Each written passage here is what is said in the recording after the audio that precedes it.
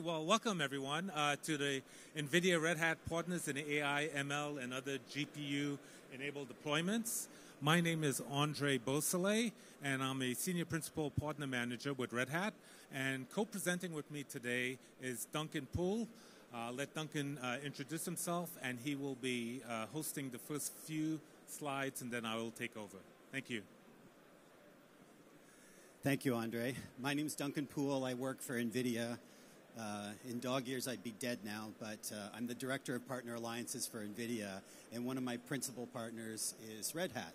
So the purpose of today's presentation is really to showcase all the different places in which Nvidia and Red Hat are collaborating.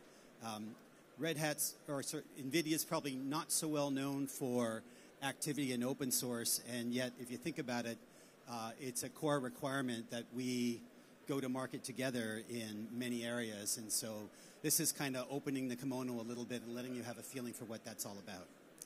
Okay, I'm happy to, I'm going to try and go through the presentation at a relatively quick clip to leave time for questions near the end, and if we do run out of time, then we can also adjourn and find some more time afterwards. Okay, so with that said, let's get on with the presentation. So the agenda is basically me to outline the goals of the partnership, talk about what Nvidia brings to bear in its tools and ecosystem, talk a little bit about our container efforts and container strategy, and the open source projects that we have going on that we support and work on with Red Hat. And then Andre will pick up and he'll talk about some very specific components to this that Red Hat has been putting together. So that's how we divide up our time.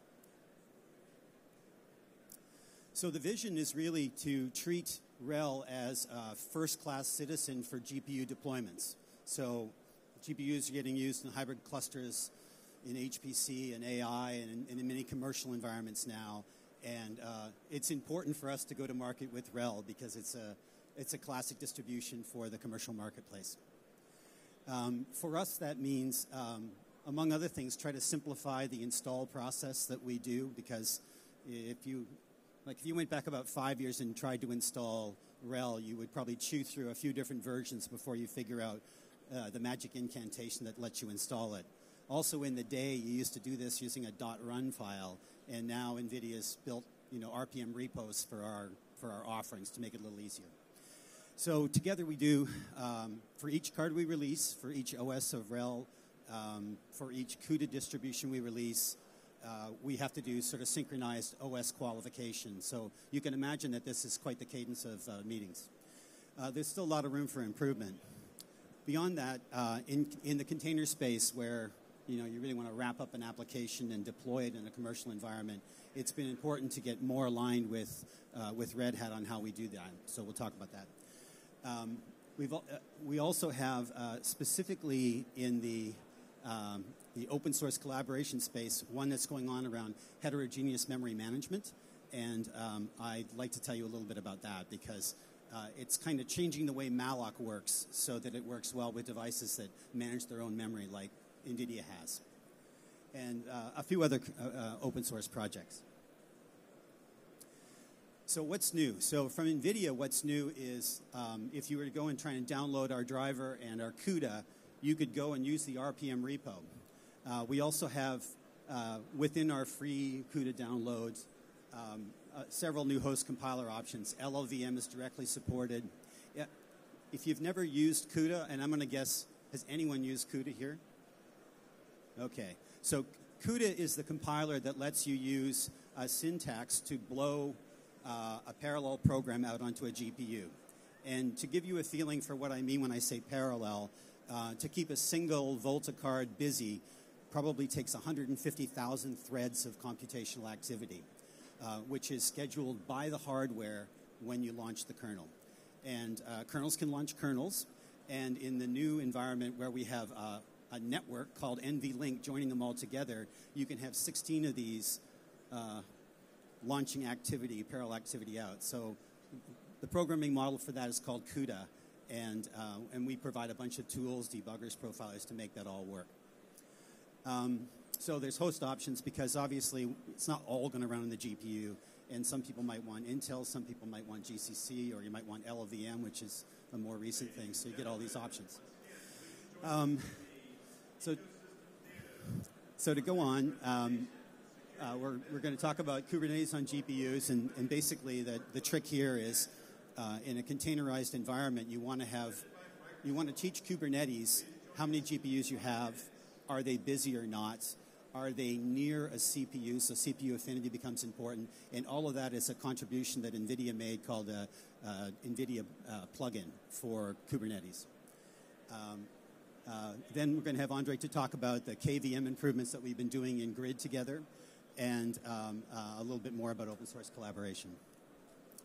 So if you want to look at the breadth of what is Nvidia in this market space, we have examples here of some very high-performance computational chemistry, very long-running apps that are well-tuned for running on GPUs. And these ones are all now containerized, so you can go out and you can launch those apps with a container, so you don't have to think so hard about compiling it up, what are the library dependencies, and so on to make it run. We also have intimate relationships with all the various frameworks developers.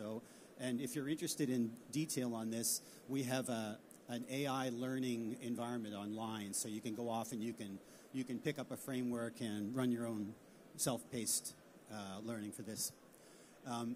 So the frameworks are great, and you can quickly become kind of an AI expert. But if you want to go down the path of traditional programming, we provide libraries that are already ported to using GPUs. So if you're familiar with LAPACK or any of the standard math-heavy libraries, they're directly available there. So you don't actually have to, you just call them with your CPU code. You don't have to write any CUDA at all. Or you can dig down and you can use one of a series of standards like Python or Thrust, and these ones are also all GPU aware. And then finally, we have our own specialized language, a free Fortran, free C compiler that can be used. Works on the CPU, but it also works on the GPU, and you can blow your code out directly to it. Okay? So with Red Hat on RHEL, we now provide a faster release of CUDA. And this in part is because we have RPM distribution model working now. So we're going to release 4 releases of CUDA per year. And then, as I was saying, the math libraries, especially around AI, are moving even faster. So you can pick up the improvements that we have for each new GPU that comes out from NVIDIA directly every month. And because that sounds like a nightmare for a developer, this is where that whole containerization framework comes in handy, because if you need to freeze at one version, you can and use that, or you can follow us going forward as fast as we're going. And it's simple. You can see that basically you enable the repo and then do a yum clean and finally a yum install CUDA, and away you go. And this more broadly is designed to show you a picture of the ecosystem of tools that NVIDIA provides or are provided in freeware. So you see, memory checkers, visual debuggers, visual profilers, and a series of libraries of various useful kinds for AI and for math, and then finally your standard languages. Okay? On the Kubernetes alignment front, we recently had our own developer conference where Jensen Huang, our CEO, demonstrated a containerized app running on the show floor and then failing over to run on the Amazon cloud. So the fault-tolerant aspect of our containerization strategy is starting to come into play. Just shows sort of the robustness feature here. And actually on NVIDIA, if you go register as a developer, you can download our pre-built containers that include all these various frameworks already tuned up to run on our devices. That's the whole point of it. Okay, and the benefits of containers are obviously a stable environment for install dependencies, not having to resolve between the developer and the user what they actually are running on. So it simplifies the whole process. And as any one of us probably knows, getting the install dependencies right on Linux is sometimes a bit of a chasing your tail game. Okay, so for open source development, and this is one where, again, I don't think NVIDIA is normally thought of. We work directly with Red Hat maintainer. The guy's name is Ben Skeggs. So every single graphics card that we put out, we give him one of the graphics cards and help him make sure that when we release, he's already qualified it with Nouveau. And we try to do that when we come out with new devices, but also when Red Hat ships new versions of their OS as well. In the parallel languages space, there's a library called libgomp. GOMP stands for OpenMP, or GNU OpenMP. And that library is actually a common runtime library for people that want to use directives. And that's basically a comment that goes around a block of code saying, run this in parallel. OpenMP is the classic example of this. I've been doing it for years. OpenACC is another one. And they're actually implementing OpenACC in GCC in GOMP. So there's this fun little cooperation that's going on between the OpenMP maintainers, the OpenACC maintainers, and Jakub Jelnik at Red Hat, helping orchestrate all of this. For HMM, this memory manager that I was talking about, the key developer of this actually is at Red Hat, and he's been working with us since about 2012. So it's a very long-term project, just getting upstream now. And I'll talk about that more specifically in a slide or so. And then finally, vGPU and the support for multiple virtual GPUs for graphics and commercial workloads is another big effort, and Andre will talk about that. So what is heterogeneous memory management? That's the ability for malloc to work on memory that sits on a card and to be able to reference or dereference the pointer, whether it's on the card or on the host machine. And think of the underlying paging subsystem for Linux. If it's on the card and you're running as a process on the host, it'll just page fault it across and you'll run against it on the host, or the other way around. So if you think about it, half the problem with a GPU is resolving the data dependencies and where they live. And when you have this feature like this feature in malloc available, then it's a huge developer simplification. Now, you might sit there and say, yeah, but wouldn't you have thrashing going on as you reference these things on either side? That's true, but the truth of the matter is developers understand this, and in general, people build their working sets so they live in one place or the other. And all of the tests that we've been doing have suggested that, by and large, it's a big win and only a small loss in most of these circumstances.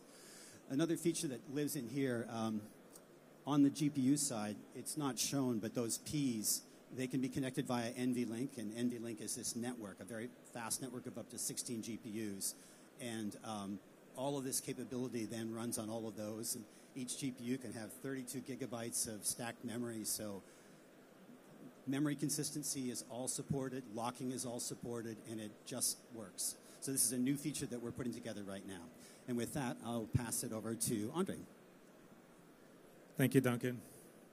Okay, we just got a couple more slides to go through, and I would like to talk a little bit more about the partnership that we have with Nvidia with regards to their grid. That's their vGPU offering with Red Hat virtualization. So a couple of things going on here. Back in, I think it was 2015, we started working with Nvidia on providing the enablement for vGPUs, and that was quite a project. It required us promoting an upstream package, which was mediated devices. Mediated devices is the key enabler to allow you to set up vGPUs, right? In other words, take an Nvidia Tesla or Maxwell GPU and then divvy it up, similar to what you would do for virtualization of CPUs, right? So we were able to get that upstream and accepted in 2016, and then afterwards we worked on getting that support in Rev, right, Red Hat virtualization, as well as support added in Red Hat Enterprise Linux. So they were the upstream components which NVIDIA worked on. Actually, they did most of the open source development for mediated devices. We worked with them in testing it and then helping promote and getting it accepted upstream. Okay, just to give you an idea of some of the open and closed source aspects of the vGPU. Again, their grid support. If you notice, we're actually installing the grid software on the KVM host, and then with the mediated devices, we'll provide support for, or we'll need to install the drivers on each of the VM guests, right? That's critical. Again, the vGPU will view the GPU as if it's a dedicated GPU. So there's no need to worry about additional management. It'll all be transparently handled by the MDev, by the mediated device enablement in Linux.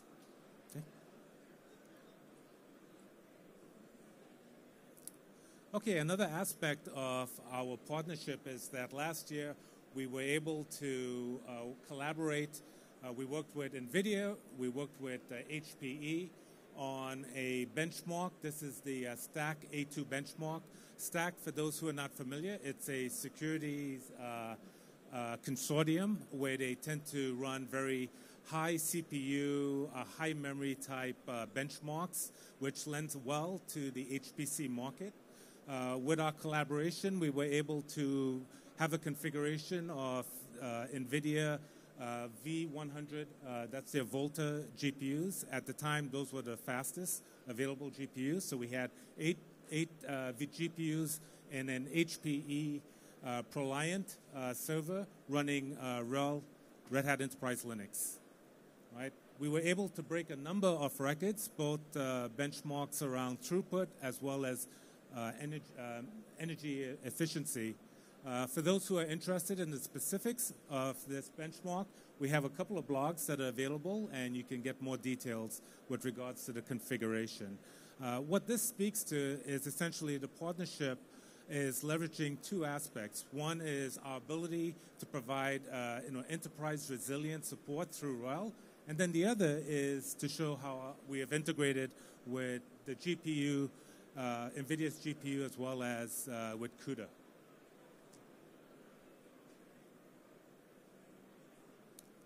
Okay, something new that we just announced around the time of the NVIDIA GTC conference, just over a month ago, was the availability of the GPU device plugin, right? This is something that we worked with the Kubernetes resource management team to get the ability to provide support for managing GPU workloads in a containerized environment.